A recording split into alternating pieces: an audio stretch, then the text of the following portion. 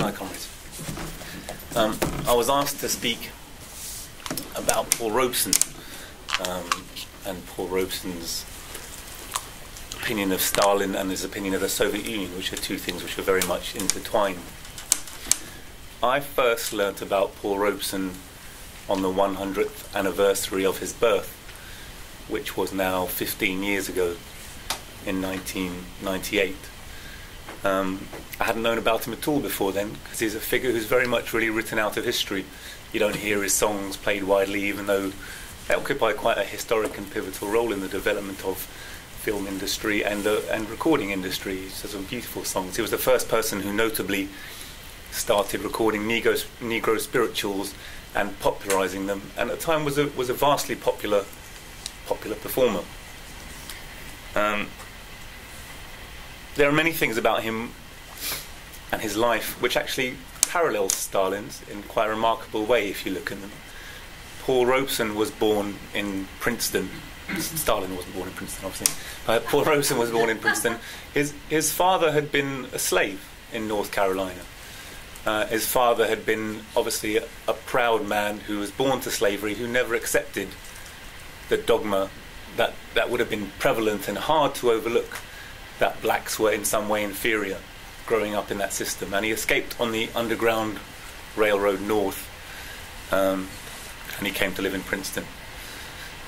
It must be the case that he would have come into contact with people such as Harriet Tubman, who famously conducted the Underground Railroad, and who famously said, "I will have one of two things. I will have my liberty or my death.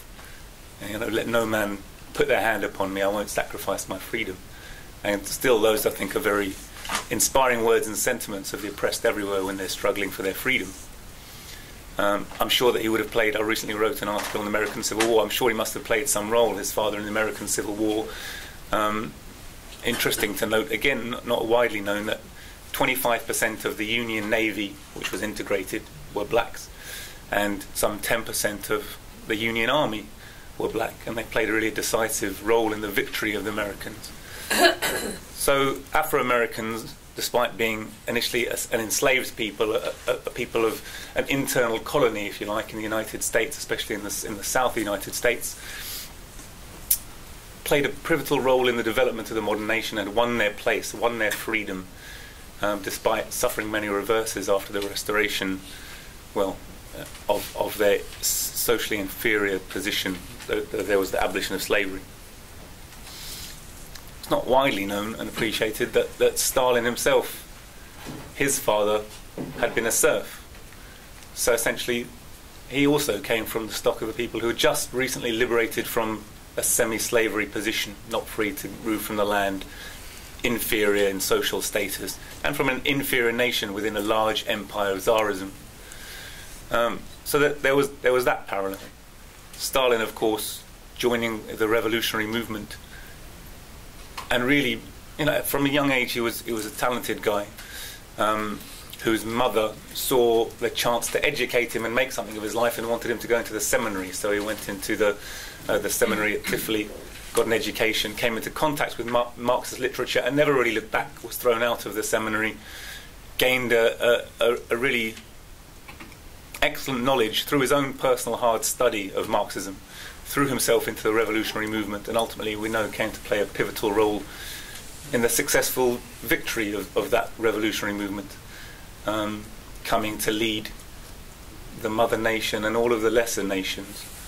And in coming from an inferior nation, so-called, from a colonized nation, he understood the pivotal importance of correcting the relations between so-called superior and inferior nationalities, the colonized and the colonizers, in order to foster a great unity and create a great force of the working and oppressed masses that was capable of working towards liberation. And that's something that had a very deep resonance with Robeson when he saw it. Robeson grew in a place where Jim Crow and segregation was the norm, where blacks still occupied an inferior race despite their history in the Civil War. He was a very intelligent kid who did well at school, got a scholarship to go to university, went to Tuskegee University. While he was there, it was hulk of a man who was talented in many respects, and he went to play American football there. The team, who were all the rest of them were white, there were hardly any black people at university, set upon him, basically tortured him, broke his collarbone, pulled his nails out of his hand, to let him know that black people weren't welcome in the football team. And his father raised him to say that we're equal in every way, and we have to take everything we get. We have to overcome those odds, and we have to show that we're capable of struggle and changing the world. He was a passionate believer that the heights of knowledge had to be scaled by the freedom seeker. So there was no area of knowledge that could be barred to them, but equally had to show a gritty and steely determination to assert their right to that knowledge, and a right to their place in the sun, and a right to abolish that system of discrimination. So he overcame that. He went on to become an all-American football player, something which in itself is a sporting accolade. He was the valedictorian of his class, meaning he read the kind of speech saying farewell to the class, which is a big thing in the States. This remains a big thing for them. And then he went on to study law, but found that, well, there was segregation. He couldn't really pursue a career in the law, so he turned to his other interests in arts, became a fantastic singer, legitimized, if you like, the heritage of the slaves, which was their music, if you like, their spirit of resistance, the Negro spiritual, made it a kind of an accepted part of the American cultural scene, became famous in acting and on the stage. But at that time, he found the atmosphere more liberal in Europe, and he actually left the United States to come to Europe. And it was during his time in Europe that he really came into contact with the working class movement. And he found that despite the fact that he was black and relatively privileged, at that time, in the late 20s and early 30s, he had a tremendous sympathy with the rising working class movement. This was a time when there would have been the old CPGB that everyone among us can agree was a revolutionary party. And he came into contact with white working class people and felt he had a tremendous commonality of interests with them in fighting oppression. And when he went to Wales in particular and heard their singing and they heard his singing, they took him into their hearts, really. And explained to him that although he was privileged, he was from basically an oppressed people, as they were oppressed working people. And as far as they were concerned, they were the same people. He had a very moving relationship with them, and it was under their influence that he first went to he went to Spain, actually, and he sung in Spain in the international brigades. He didn't go there till 1938, so right before the fall of the Republic. But he sang there, in many tongues, and there are many songs, and was very close to the people of Spain, Republican Spain. And he never really looked back from his association with the Soviet Union and their ideas. And I'm going to read a little.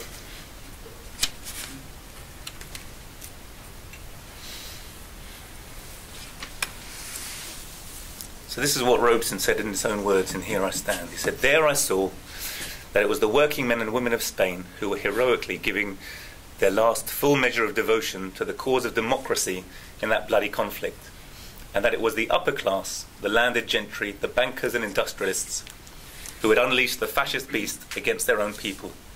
From the ranks of the workers of other lands, volunteers had come to help in the epic defence of Madrid. And in Spain I sang with my whole heart and soul for these gallant fighters of the International Brigade. A new warm feeling for my homeland grew within me as I met the men of the Abraham Lincoln Battalion, the thousands of brave young Americans who had crossed the sea to fight and die that another government of the people, by the people, and for the people shall not perish from the earth. My heart was filled with admiration and love for these white Americans, and there was a sense of great pride in my own people when I saw that there were Negroes too in the ranks of the Lincoln men in Spain. Some of them, like Oliver Lawes and Milton Herndon, were to be among the heavy casualties suffered by the volunteers, and would be buried along with their white comrades in the Spanish earth, a long way from home. From home, yes, from America, my own home, and I knew in my own heart that I'd surely return there someday." I think it's so important at this time. I was speaking to a friend of mine about our party, the CPGB-ML, and the Stalin Society to an extent, and he was saying, yeah, no, it's fine, but it's like a Soviet history society, and I wonder if it really has any ongoing relevance to today.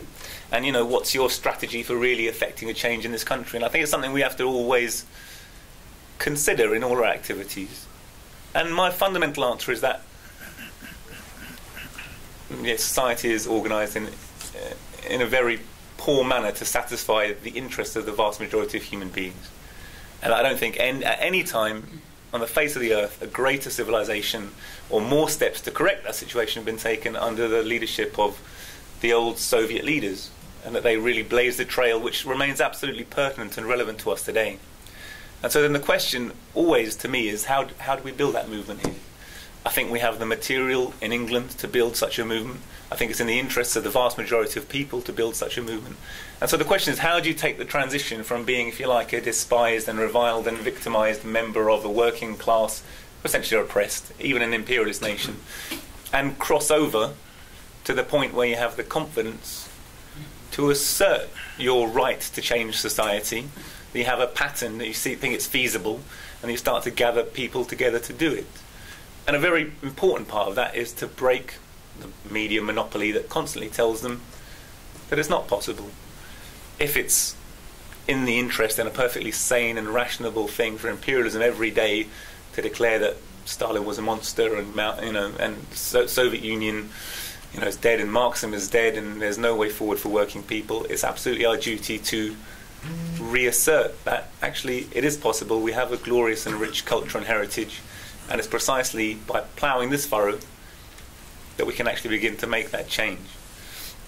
And it's very instructive to see how people coming from the belly of the beast, from imperialist countries, can and were inspired by the example of the Soviet Union. I'm going to finish in a little while by reading Robeson's own assessment of Stalin and the role that he made.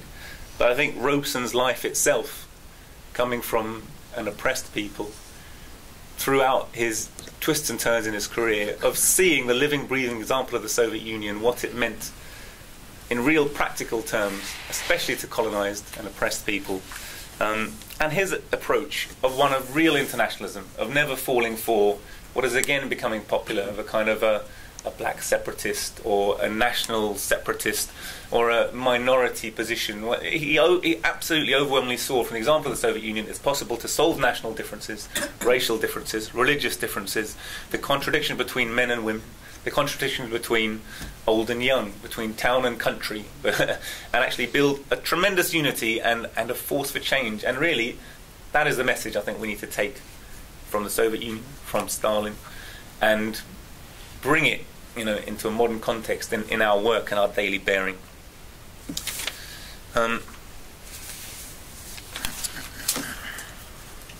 During the war, during the Second World War, Robeson had a relatively easy time. Obviously, we know there were lots of uncharacteristic features of American imperialism that came out during that time. Because of their temporary alliance with the Soviet Union, they had a temporary truce from their propaganda, and even made programs and published books showing how great the Soviet people were, how great Stalin's leadership was, that he was on the cover of Time magazine as their man of the year for 2 years, and all the rest of it. So he had a relatively easy time during the war, but after the war, the propaganda against Robeson was well and truly stepped up, and he found himself increasingly pushed to the side. He actually visited the Soviet Union again in 1949, and while he was there, he commented. Actually, on the way back, he went to the Paris Peace Conference, and there he was encouraged by reporters to denounce the Soviet Union. He said, I think the specific question was if there was going to be a war, because the Cold War kind of atmosphere was really setting in hard then. If there's going to be a Soviet war, if there's going to be a war between America and the Soviet Union, whose side would you encourage, black Americans to fight on? And he basically said, it is unthinkable that American Negroes could go to war on behalf of those who have oppressed them for generations against the Soviet Union, which in one generation has raised our people to full human dignity. I think it's important to note that while he was in Britain during the 20s and 30s, he actually studied at SOAS and started to uncover there a real untold story of the towering civilization of Africa, which to him stood alongside the civilization of Europe and the civilization of Asia. And actually, at that time, he tells a funny story. He says, as he was starting to propagate this information, really a kind of self-improvement, a kind of early black power, not black power, but to say, look, there's no way that you can be held down as subhuman, as lesser people. You have a rich culture and heritage which has simply been written out of history because it's expedient for colonialism to do so. And he said at that time he was propagating that information. He said it was important, he felt, for the blacks themselves within America, England and elsewhere to know it. Because at that time he came into contact with a lot of people who were studying from Africa and the colonies in England, who were building a national liberation movement. And he said the British intelligence came one day to caution me about the political meaning of my activities. For the question loomed large of itself. If African culture was what I said it was, what happens to the British imperialists' claim that it would take 1,000 years for Africans to be capable of self-rule? So their real material interests were threatened by this seemingly abstract and esoteric academic pursuit.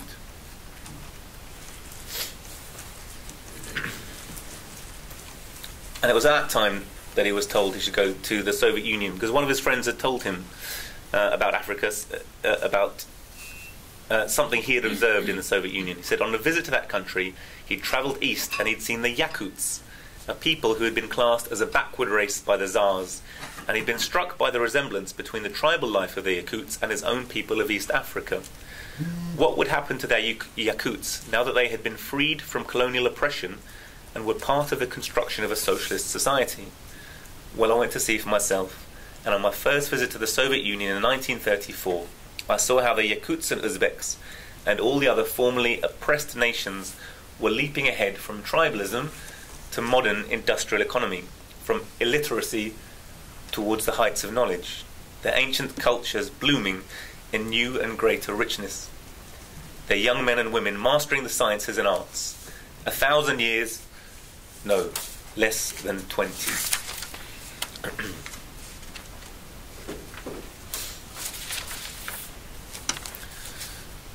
But after the war, as I say, the climate was radically changed. And particularly after his intervention after the Paris Peace Conference, he found that he was barred from appearing in movies, barred from the stage. He'd been a very great Shakespearean actress, amongst other things, and famously was one of the first black men who played Othello to a white audience in the South. Theatre growing audience was overwhelmingly white in America. It had many, many artistic and academic accolades and strings to his bow. But he went on, nevertheless, to be unbowed. The NAACP, who were the leadership, the National Association of Afro-American and Coloured Peoples, were of a much more bourgeois leaning and simply wanted to, if you like, get rid of some of the discrimination towards the black bourgeoisie within America, allow them to develop, but not get rid of the edifice of exploitation, not really have a revolutionary leaning on the struggle, but nevertheless had a role to play, obviously, as we're familiar historically, in the civil rights movement, what's referred to as the civil rights movement. Although Robeson really was one of the forefathers of the civil rights movement, together with people like W.B. Du Bois. But then the NAACP disowned him. They found this all a bit distasteful. They thought this was bringing, all this anti-communist rhetoric to bear on black people within America. People would see them as a disloyal part of society, and they were disowned. And Robeson pointed out that they didn't have that calm in 1944 when they gave him the Spingarn Medal in services of freedom to all men. And he went on to assert the tremendous strides, in fact he said in his acceptance speech at the time, that the tremendous strides of the various peoples of the Soviet Union have given the greatest proof of the latent abilities not only of so-called agricultural peoples, presumably unfitted for intricate industrial technique, but also of so-called backward peoples who have clearly demonstrated that they function like all others. He went on to say that even in the worst period of McCarthyism, he saw no reason why my convictions should change with the weather. I was not raised that way, and neither the promise of gain nor the threat of loss has ever moved me from my firm convictions.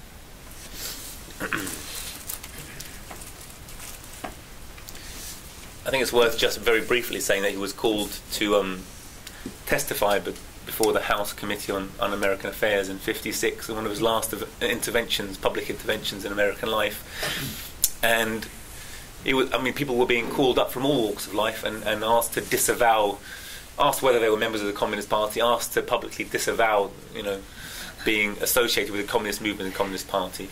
It's not clear to this day, really, whether Robeson was a member or wasn't a member of the Communist Party. I don't think it's really the point. It's clear he was a great believer and sympathiser in scientific socialism, great friend of the Soviet Union, Soviet people, and saw the way towards liberation of all people down that line, and wanted to do everything in his power to encourage and promote the movement. But when he was called up to testify in '57,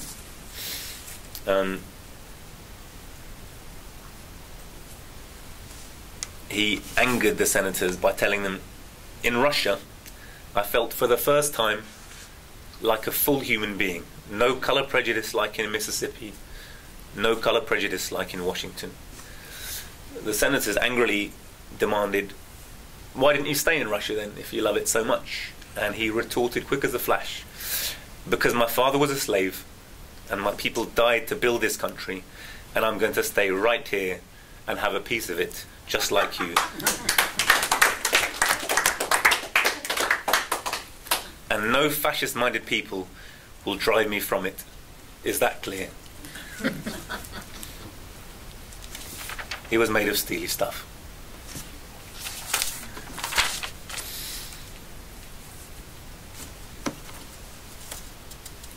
He said, "History shows that the process of social change has nothing in common with silly notions of plots and conspiracies.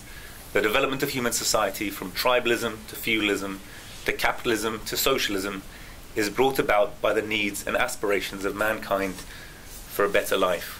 I think it's clear from all that he's said and did in his life that he was a true Marxist, a true friend of the Soviet Union, a champion of real internationalism, a champion of integrationist approach to building unity amongst the working class. And for all those things, I salute him. For all those things, he saluted the Soviet Union and Stalin. And I think it's maybe fitting just to end, there's much more I could say, but to end with his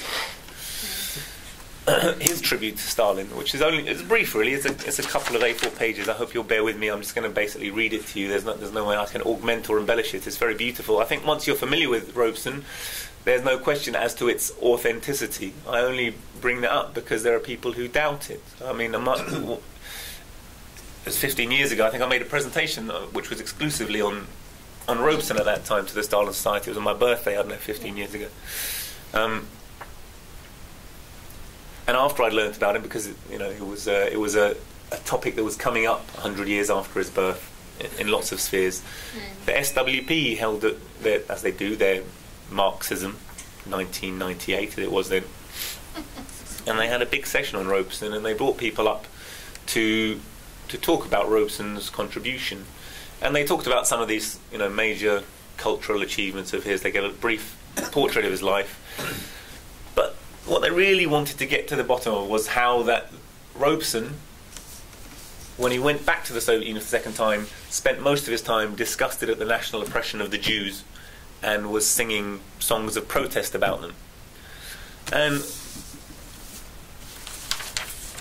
I mean, it's their own line which they're attributing to Robeson, and there's no objective evidence to say that. But I wrote at the end of an article I wrote at the time, and I think it kind of answers the point as well as any. What would that say? With such slanders, like they were trying to undermine Robeson's support of the Soviet Union, dissociate what was obviously a great and popular figure from the Soviet Union, which they've made it their business, if you like, their stock in trade to slander. But where does that leave Robeson? Because if their allegations are true, and he didn't raise his voice in open protest, having allegedly witnessed some kind of national oppression of the Jews, what's left of Robeson's integrity? Why did he suffer such privation when denouncing the Soviet Union would have had a stroke, restored his career to its former glory, if it was not, as he consistently maintained, in fact free from all national, racial and religious prejudice, to the point that, having said that it was the first place where he walked fully upright as a human being, he sent his own son to be educated there. We tell stories of, yeah, there was a little bit it was asked, wasn't there racism in Russia? Well, they said a very small amount of residual racism. One boy once called him a racist name in class. The other members of the class rounded on that boy and made him so thoroughly ashamed of himself and ostracised that Paul Robeson's son, Paul Jr., ended up feeling sorry for the guy who had taunted him with racist abuse. That was the spirit at that time when he went there. Now we can see that with the destruction of the Soviet Union, with the reintroduction of national strife, with the reintroduction of capitalism, how there's a resurgent fascist movement, how even, sadly, because the communists were the ones who actually made the Soviet Union great, and Stalin was such a great leader, there's even a faction of the fascist movement which looks up to Stalin as the great national leader and founder. So there's all kinds of resurgence of right-wing propaganda there, and no doubt racism there now. We know that there is. And you have to look at football matches in Ukraine to see that that is the case. But that was certainly not the atmosphere of the time when people were moving forward and building. And what Paul Robeson saw and witnessed then remains one of the greatest testimonies to the way in which a prison of nations can be turned into a brotherhood of nations. And without that experience, without that movement, without that goal, there's no way forward for us in really reshaping and remodelling human history. So I'm gonna go back to what Robeson said. I say, really, having studied the man and seen him, you can see from the words that they're Robeson's own words. They're unforced, unstinted, and they give a generous and full appraisal of Stalin's worth, which I think is timely to remind ourselves now after 60 years of Stalin's death. And so I'll let Robeson say the rest. It's called To You, Beloved Comrade, by Paul Robeson.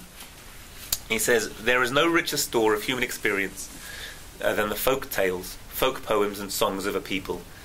In many, the heroes are always fully recognizable humans, only larger and more embracing in dimension.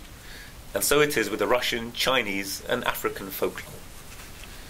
In 1937, a highly expectant audience of Moscow citizens, workers, artists, youth, farmers from surrounding towns crowded the Bolshoi Theatre. They awaited a performance by the Uzbek National Theatre, headed by the highly gifted Tamara Kanu. The orchestra was a large one, with instruments ancient and modern. How exciting would be the blending of the music of the rich culture of Mussorgsky, Tchaikovsky, Prokofiev, Shostakovich, Krenikov, Glier, with that of the beautiful music of the Uzbeks, stemming from an old and proud civilization. Suddenly everyone stood, began to applaud, to cheer and to smile. The children waved. In a box to the right, smiling and applauding at the audience as well as the artists on stage, stood the great Stalin.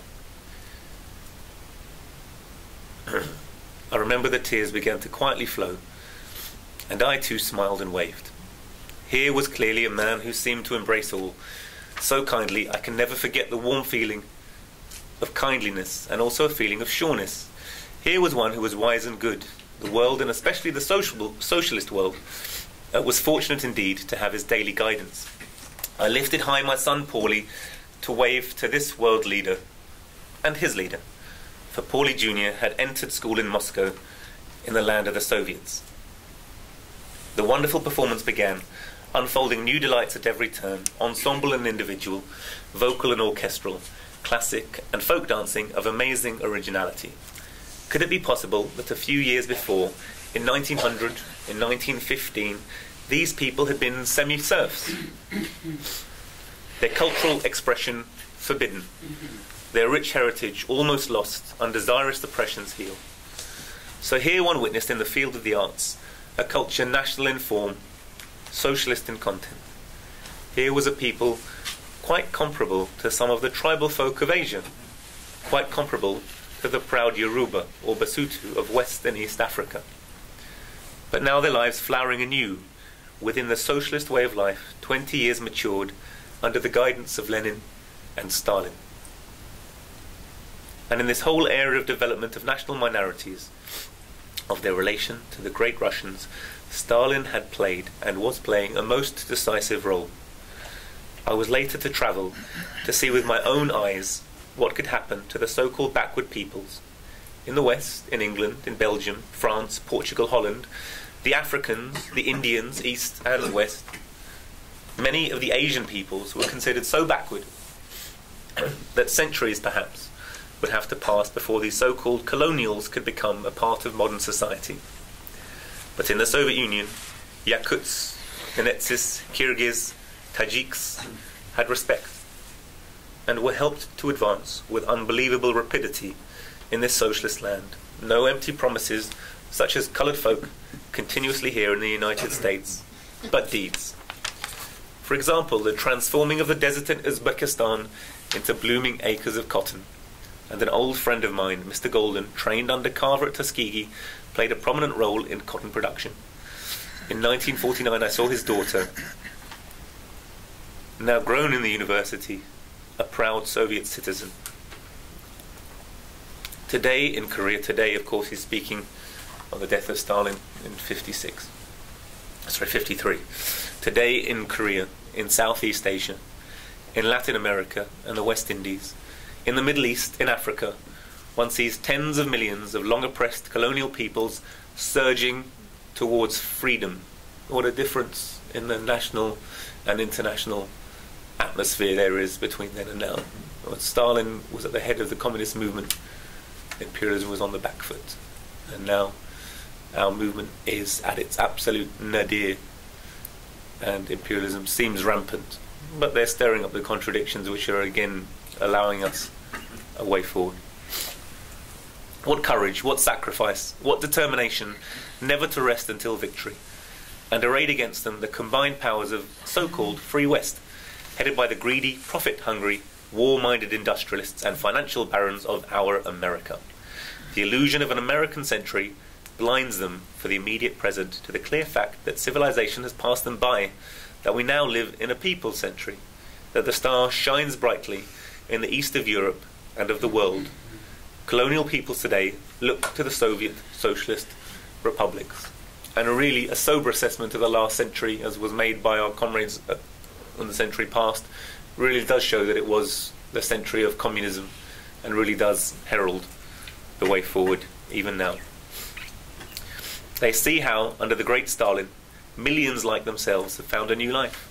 They see that, aided and guided by the example of the Soviet Union, led by their Mao Zedong, a new China adds its mighty power to the true and expanding socialist way of life. They see formerly semi-colonial Eastern European nations building new people's democracies based upon the people's power, with the people shaping their own destinies. So much of this progress stems from the magnificent leadership, theoretical and practical, given by their friend, Joseph Stalin. They have sung, sing now, and will sing his praise in song and story. Slava, slava, slava, Stalin. Glory to Stalin. Forever will his name be honoured and beloved in all lands. In all spheres of modern life, the influence of Stalin reaches wide and deep. From his last simply written but vastly discerning and comprehensive document, which is the economic problems of socialism that we heard something about earlier, back through the years, his contributions to the science of our world society remain invaluable. One reverently speaks of Marx, Engels, Lenin, and Stalin, the shapers of humanity's richest present and future. Yes, through his deep humanity, by his wise understanding, he leaves us a rich and monumental heritage. Most importantly, he has charted the direction of our present and future struggles. He has pointed the way to peace, to friendly coexistence, to the exchange of mutual scientific and cultural contributions, to the end of war and destruction. How consistently, how patiently he laboured for peace and ever-increasing abundance. With what deep kindliness and wisdom. He leaves tens of millions all over the earth, bowed in heart-aching grief. But as he well knows, the struggle continues. So inspired by his noble example, let us lift our heads slowly but proudly high and march forward in the fight for peace, for a rich and rewarding life for all. In the inspired words of Lewis Allen, our progressive lyricist, to you, beloved comrade, we make this solemn vow. The fight will go on. The fight will still go on. Sleep well, beloved comrade. Our work will just begin. The fight will go on till we win. Until we win.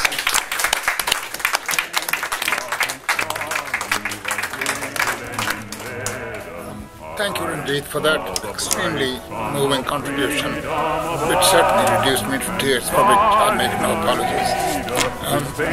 And after such a moving contribution, it seems childish to want to say anything. But I do need to say something, because Ranjeet was given the remit that he's accomplished so very well. But there is really some area that needs to be talked about. Our meeting was advertised as Joseph Stalin, the architect of socialism. And I wish to say, with your permission, for a few words on his role as the architect of socialism.